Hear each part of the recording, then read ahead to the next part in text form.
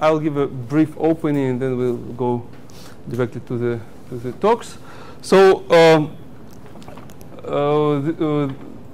our meeting about conservation laws is traditionally a special section of the Colloquium of Mathematics in Brazil. So this is what we do for already many years. And this year there is a special occasion that Dan Marchesin, who is a founder of our laboratory and who was participating also in organization of this meeting. Dan Marchesin has anniversary of 70 years. So this is our great pleasure and opportunity to use this event to celebrate this event, this anniversary. So, well, everybody knows Dan, so I think that most of the people here are either of his students, postdocs, or collaborators. So that's friends. And first of all, friends, of course. So what I invite everybody to read a short text that we did with an effort, mostly Amaury and Brett Plor, that we put in the booklet. So if you open the booklet of the conference, so in the beginning you will see several pages which describe Dan's contribution both to the development of applied mathematics in IMPA and in Brazil in general, and his contributions to scientific contributions. So now we will go straight to the part of the lecture. So this will be, let's say, our theoretical part. And since many of us are interested in flows of liquids in the porous media, there will be also an experimental part tomorrow at 5:30. So we will have a cocktail. So, well, let's say that our human body is a porous media in a sense. You know? So all participants of the workshop are invited. Please come. So tomorrow at 5:30, and it will be in the researchers' room.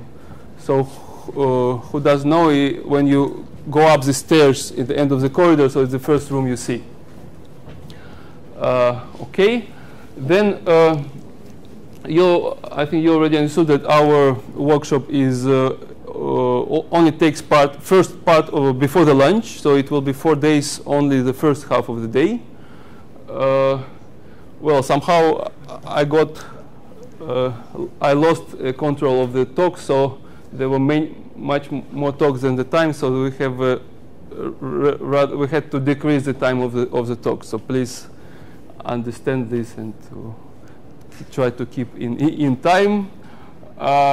And in the part of the afternoon, there are interesting lectures of the colloquium. So please take a look at the program of the colloquium, and there's much to attend. Okay, so that's it. So let's start. And so don't forget about cocktail tomorrow. So that will be our main part. So the first lecture is Aparecido Souza from UFPB, and he will be talking about recording the Riemann problem for the polymer injection model in a free phase flow in porous medium. So Sido, so you should take this device. I think I have here.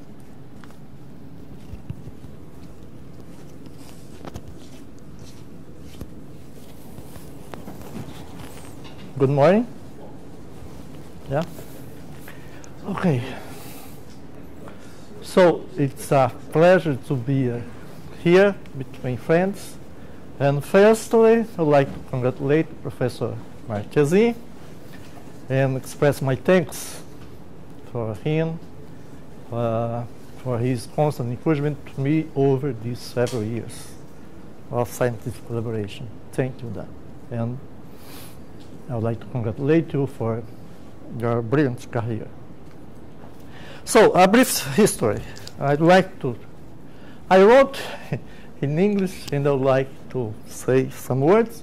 But in 1986, after I have passed my qualification exam, Professor Dan came to me and showed me this paper or notes by Eli Isaacson.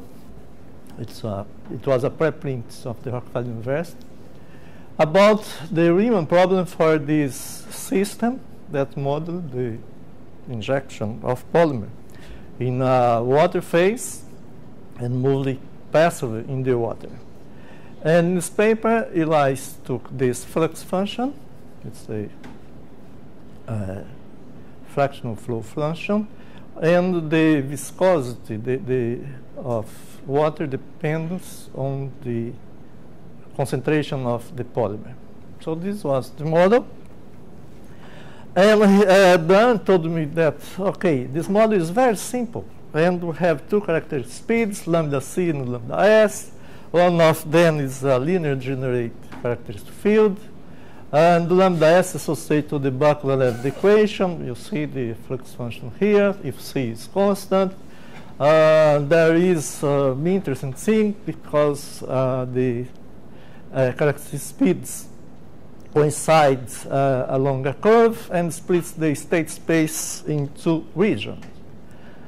And then he drafted a picture, maybe not, but it's a history, with the solution of this model. I have to say that I think 1 or 2 years ago, Blake Temple told us about this model very, very carefully, and it's a beautiful history.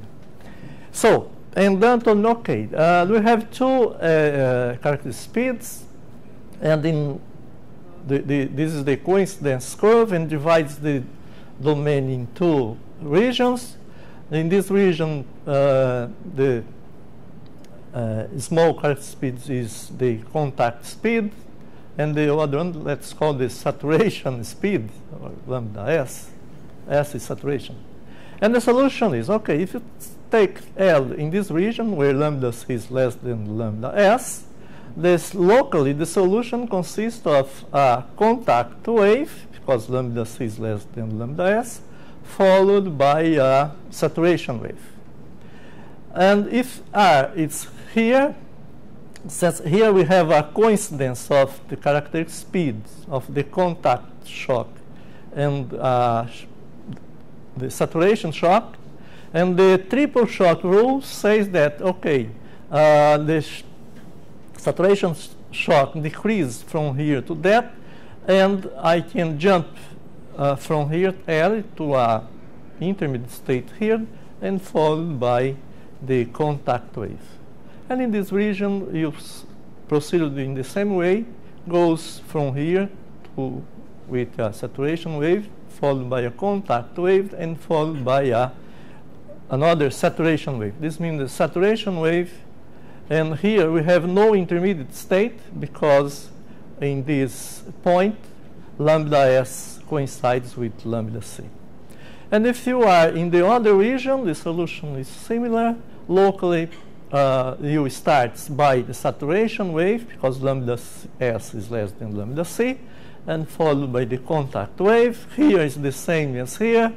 And if R is in this region, you go from here to here by a saturation wave, and followed by a contact wave and another saturation wave. It's SCS. SC is a composite wave because there is no intermediate state here.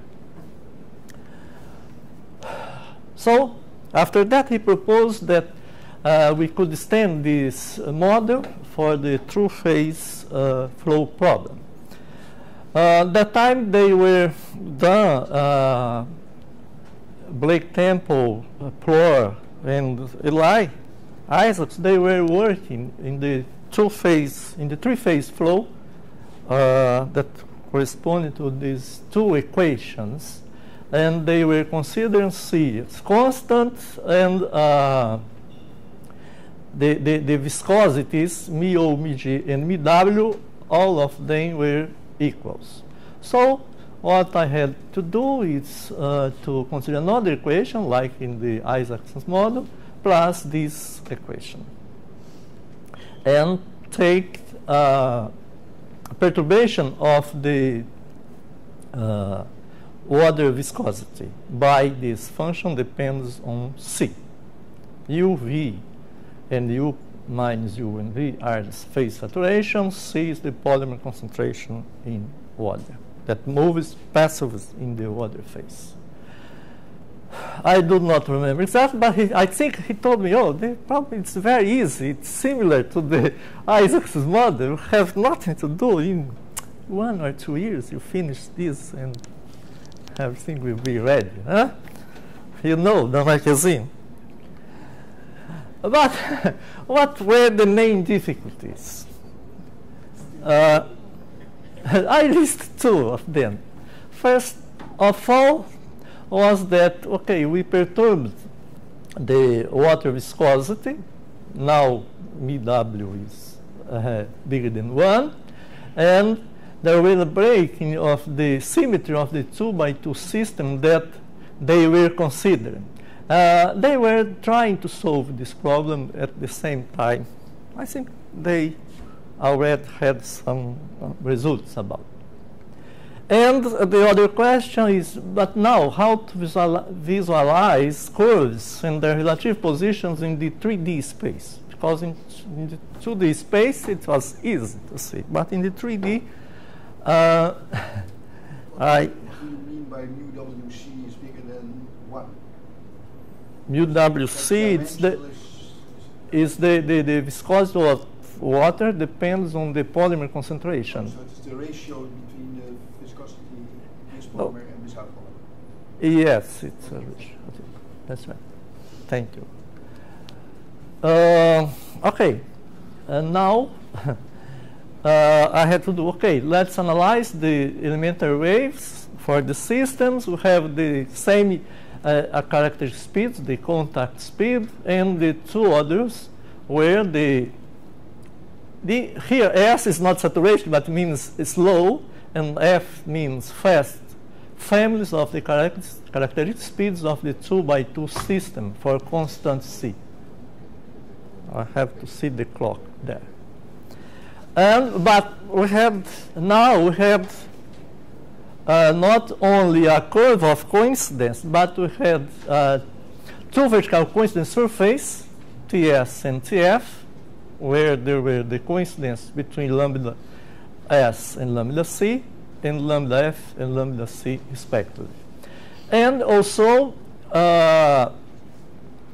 we had a coincidence curve that I would U, where lambda S coincides with lambda F.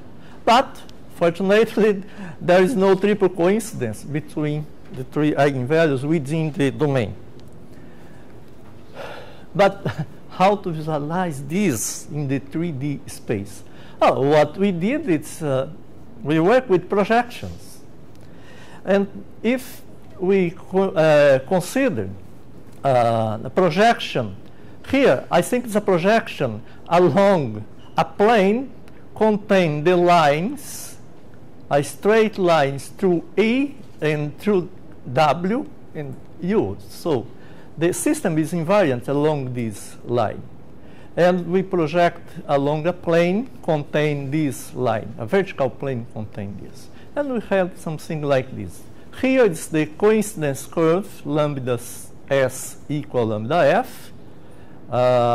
It means that there are umbilic points for each C for the 2x2 system. Here is a coincidence between lambda C and lambda S, and the coincidence between lambda F and lambda C. And here is a cross section by C constant. You see a coincidence surface, the cross section here, the another one is here. And here are the regions where the domain were divided or is divided. The integral curves we have the same as in the two-phase in the 2x2 system. Lambda C defines a linear degenerate field, and the vector fields has this expression, and you see here the influence of the coincidence of eigenvalues in the same surface here. So the C integral curves are like this one, and we did the projections here. Here it's not only a cross section, but also is a progression of this branch of this contact branch, and also the branch of this branch here. So you can see this like a projection. Okay, it's similar to the two-phase model if I look to this picture. Discontinuous solution, we have the Rantino locks like this one. We have for C constant, we have the Ruggiero curve for the 2x2 system, and contact discontinuities that we call the contact waves. And also in 3D, we saw something like this. But now I plot the Ruggiero curve, the Ruggiero branches, on the plane C equal CL. And you see that the contact branch that starts here goes to here, to the coincidence curve, and goes back to here, something like this. And these other branches go from here to there. So, but we had some invariant regions under the vector field EC. As I told, the coincidence curve you see is an integral curve of this vector. You see the coincidence curve here is a vector, is an invariant.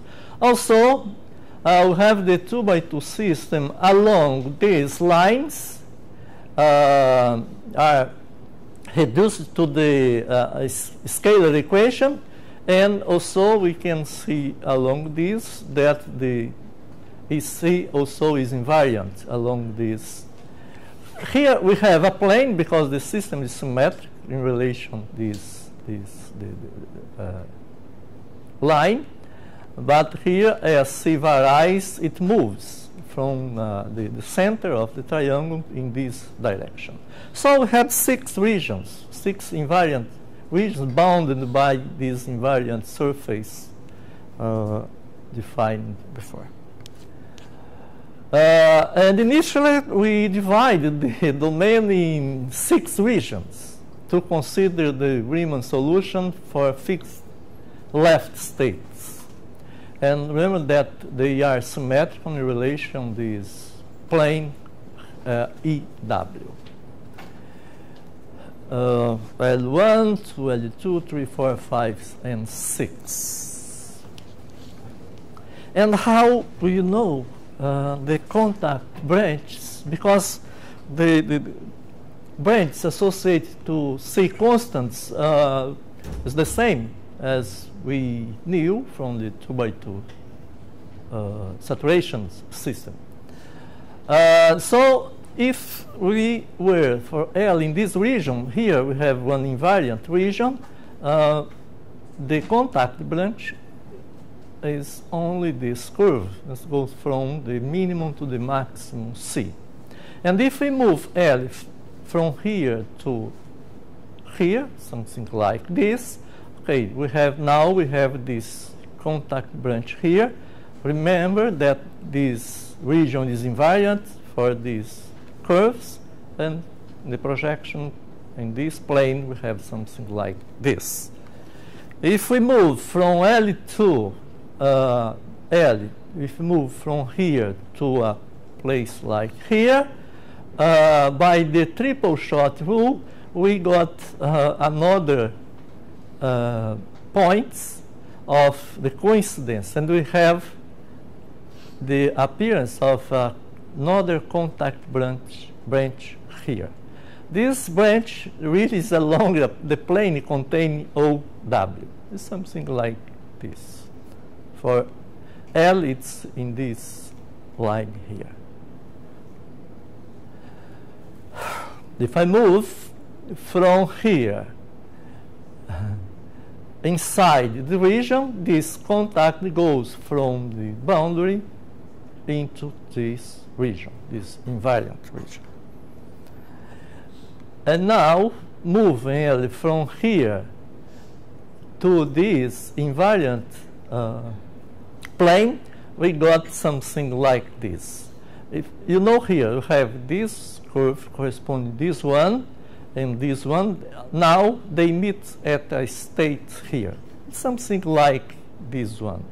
This branch goes from here to here, and this one from here to here, and I am projecting in this direction. So here, what I see is this branch, L, by here, and this other branch here, this one. They are meeting at a state S star. So S star is a secondary bifurcation state of the Hugoniot locus of L if L is in this line. Okay. Now I'll move L from this region to this region here. And I got another surface here. It's another invariant surface because this coincidence here. And if L goes from here, this branch that was in this region moves to this region. And this one moves from this region to this one. And again, moving L from here to there, this branch comes back to this region. Something like this, and this one goes back to, from here, it goes back to here. Okay? So, how to proceed to solve the Riemann problem for this problem? First of all, okay, let's assume that just now, that time I had to solve this problem. But now let's assume that the Riemann solution for the initial data LR are known in each constant plane of C. Also, for simplicity, let's assume that the solutions in the plane, in each plane C constant, consist at most of two wave groups. Connect L to R separated by only one constant state. It's just for simplicity. And the construction of the Riemann solution depends essentially in the knowledge of the wave curves in each plane C constant, the entropy condition for contact waves, and the shock triple rule to analyze the compatibility of the wave speeds in certain sequence of waves. And okay, but we have three characteristic speeds. So we have three types of wave curves: a lower wave curve, an intermediate, and the upper wave curve. They are a combination of the slow and the fast family wave curve segments set with plane C constant with the contact curve segments connecting distinct planes of constant C. For example, let's take L in region L6 where lambda C is upper than lambda F, the fast family character speed, and the slow character speed for the each C constant, and R near vertex O, but with the opposite position of lambda C. And let's assume also that we are injecting polymer, so CL is bigger than 0 and CR 0.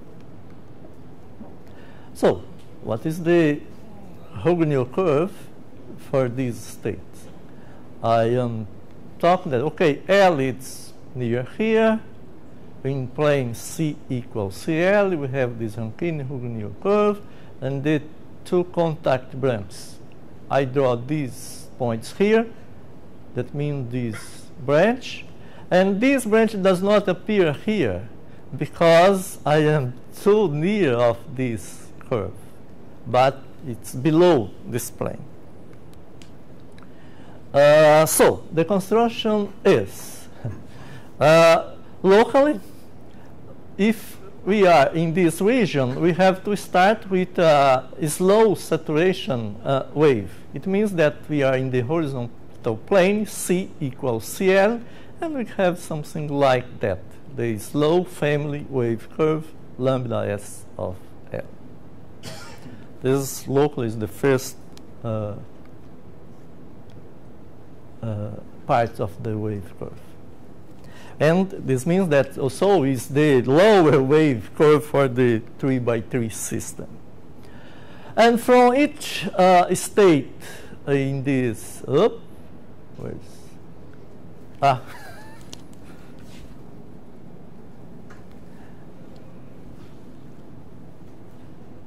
each state in this is lower in this lower wave curve.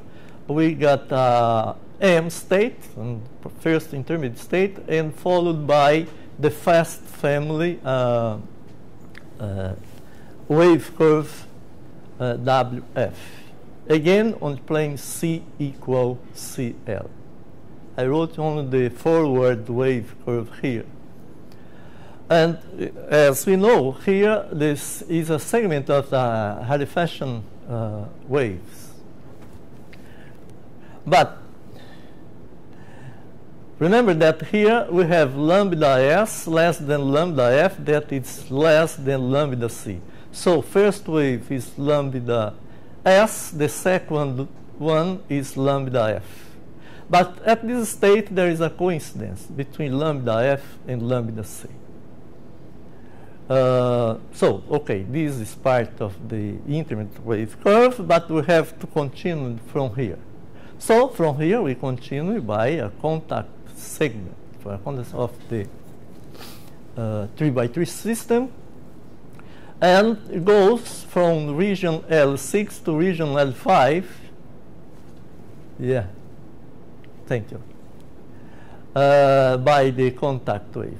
The projection is something like this: the fast wave, these parts here, and the contact wave here. Now it appears here. Huh?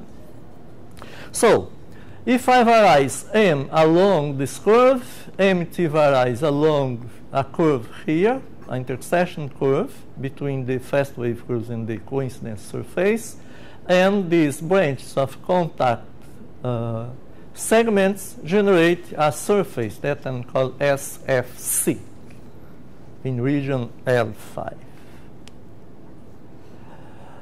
Now, I consider the backward wave curve from R. This backward curve intercepts this line in plane. Now you see I am in the plane C equals CR. And I go back for C equals CR. I consider CR as 0. So this point is in the center of the triangle. It's the red triangle. And you see these curves intercept this curve gamma here, and you have the Riemann solution. The Riemann solution, so it's a slow wave from L to M, followed by this segment of fast wave curve, joined to this contact wave, it means this notation here, followed by a fast family wave group here, from N to R. So it's very easy.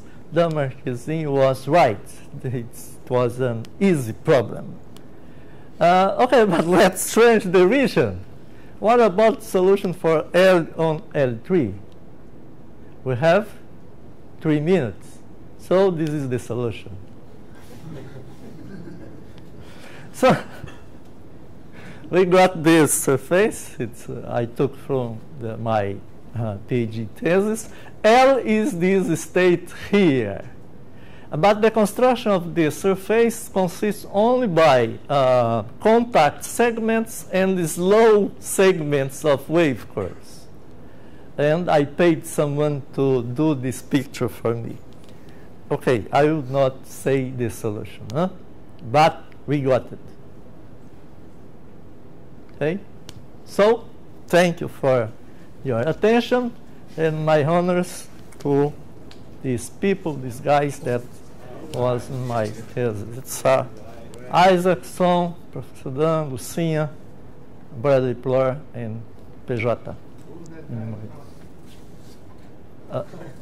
This guy? Who is this guy here? Okay, thank you so much.